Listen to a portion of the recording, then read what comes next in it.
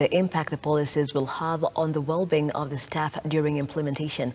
Speaking at the Kenya School of Government during the official opening skills course attended by Human Resource Officers, different ministries, departments, agencies and county governments, the Principal Secretary in the State Department for Public Service, Mary Kimonye, said the implementation of policies need to have a human face since it has had an effect on the officers' well-being.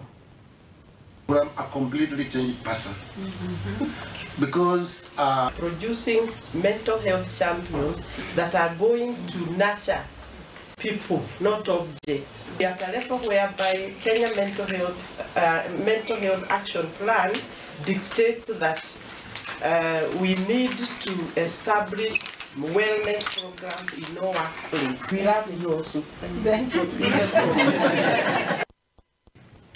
And now to one of our top business stories of the day.